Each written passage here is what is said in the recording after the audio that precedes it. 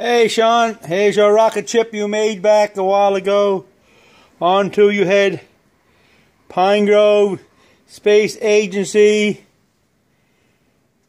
You head to the heavens, rode onto it.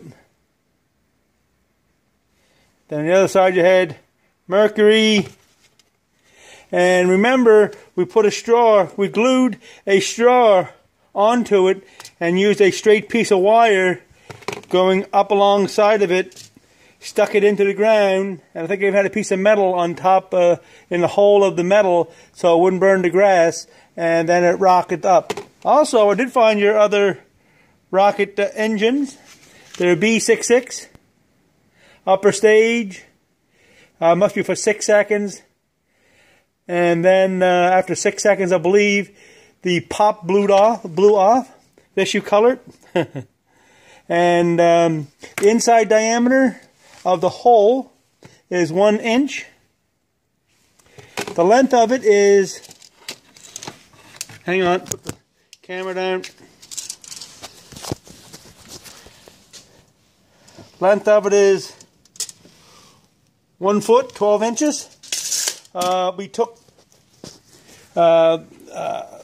plastic, looked like siding I had from the house, old siding, and cut wings onto it. It's broke off this side and the other side, so there's 4 wings onto it, which is approximately 3 inches. You know how to do that. The parachute went inside. That's the old rocket still in there, the old rocket.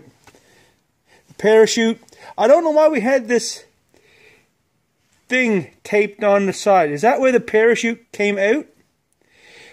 String went up probably. I don't know.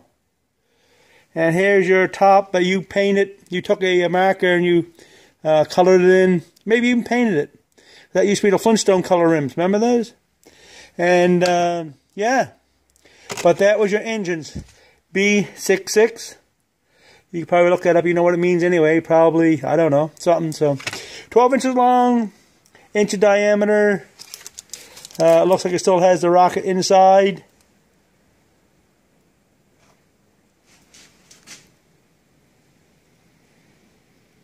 So anyway, there it is.